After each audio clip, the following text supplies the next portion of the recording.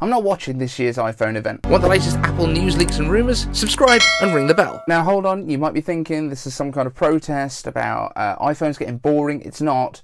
My new job means that I'm going to be in a meeting throughout when the iPhone event was supposed to be going on. We've got our big team meeting and then we're out as a group. So yeah, I'm going to be watching for the first time in a long time the iPhone 14 event a little bit late on September the 7th. So don't expect that I will be tweeting through it. I don't expect that I will be doing any sort of commentary. In fact, I'm going to try and shield myself away from it until I can actually watch it and then do a proper reaction. But I'm actually kind of looking forward to it, weirdly. Although I obviously want to know what's coming as soon as humanly possible, I think this is going to be interesting because it means that I can actually focus on watching the event for once instead of trying to live tweet it, trying to make notes like while it's going on in order to do the after show. So I'm kind of looking forward to it in a weird way, being a little bit different this year, but it does mean that you're not going to be getting the live stream from me for this particular event. For the Mac event, almost certainly will do. That's the plan at least, fingers crossed. Anyway, let's get into some of your questions, because that's probably a lot more important than this.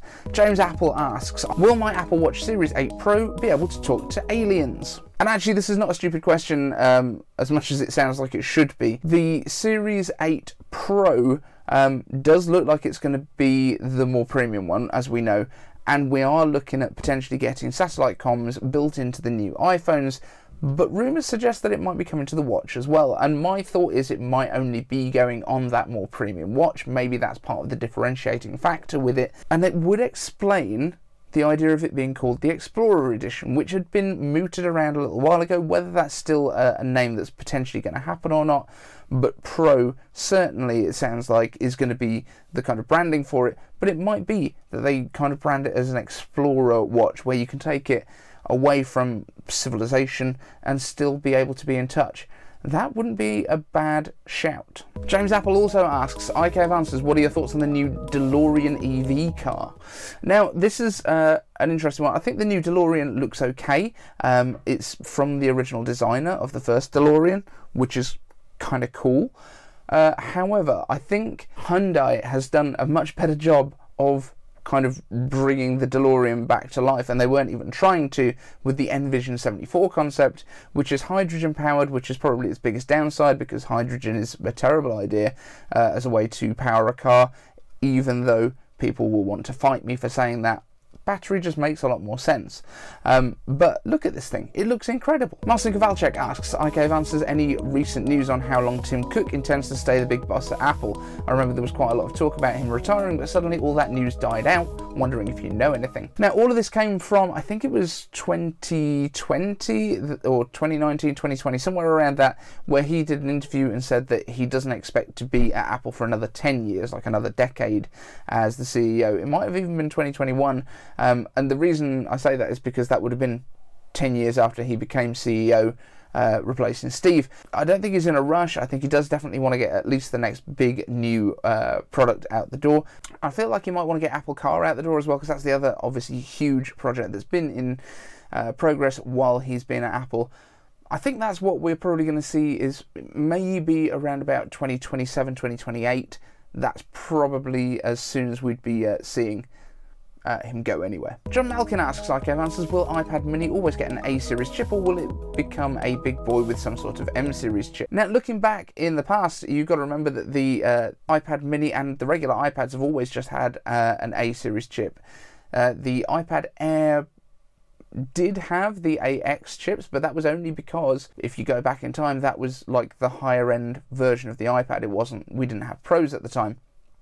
So I don't expect that we would be getting the M chips coming into the iPad mini or the base iPad. I don't think there's any need for them because they're not intended to be used in the same way that an iPad Pro is.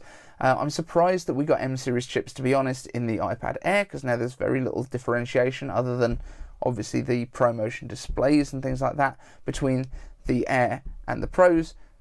Just doesn't make any sense. John Malkin asks, IKF answers, what are the odds of a Mac Studio / Pro releasing in September, October, January? I think we're definitely going to get an announcement at least of the Mac Pro, because Apple teased it themselves in spring. However, I think we're probably going to get the Mac Studio update in spring, so probably around March or April next year. I think we might well get a Mac Pro being announced before the end of this year, maybe releasing about the same time as the Studio, but given the difference in the price points, I don't think one's going to affect the other hugely, and if it does, then it's just going to spread out the money that would have been paid into one pot, into a couple of pots, and I think that's okay. Randomness asks, I gave answers, what percentage chance do you think the AirPods Pro 2 have of making an appearance on September 7th? And will Apple redesign the packaging like they did with the 3rd gen AirPods with the pull tabs that are much better than the AirPods Pro packaging with a plastic wrap? I think we've got a pretty good chance of getting the AirPods Pro on September 7th. It makes a lot more sense to me getting them then than getting them on an October event, because they're more of an iPhone accessory than a Mac accessory, I think, for the vast majority of people. So Apple would want to put this very consumer thing next to the iPhones so that more people who consume might see it. Packaging wise, yeah, absolutely think they will do. Even when I picked up this little dongle the other yesterday, it also now comes with the pull tabs. So yeah, definitely seems to be the way that they're going. Randomness asks, I gave answers, will Apple change the design of the AirPods 4 soon, and when can we expect them? No, don't think so. I think they only came out last spring. So I think we've still got another at least couple of years left with this design and this generation. I don't think they're even going to do any internal updates, and I think once they actually change to the next version of the AirPods 4, they're probably going to still look the same. There's no reason for them to change the look, because you know, they're designed to fit in people's ears. Ears aren't changing shape that much. And keep the stems. I don't want people to get rid of the stems. The stems look good. Randomness I gave answers, when do you think we'll see a massive iPhone, Apple Watch and AirPods battery improvement?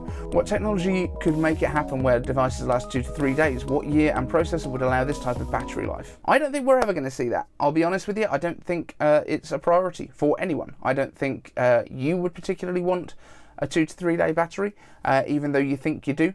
I think that the fact that things last for a day is okay. If they were to make it last 2 to 3 days, it would be a lot bigger. The processors being upgraded, we like to have devices that do more rather than just last longer. So I don't think you would actually want a device that lasted 2 to 3 days. And also, it then takes you out of your sequence. Like, if you were to go to a charging sequence where you charge it every 2 to 3 days instead of every day, then it's going to get out of sync, and it'll sort of fall on a weekend sometimes, and sometimes in the midweek. And I think it's actually going to be more of a hassle.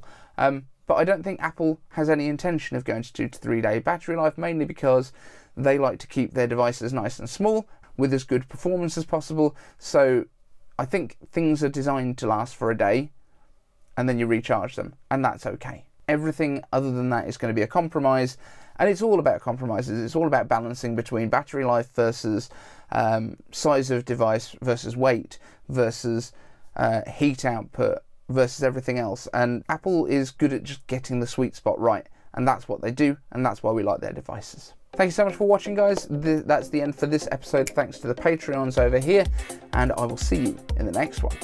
Want the latest Apple news, leaks and rumours? Subscribe and ring the bell.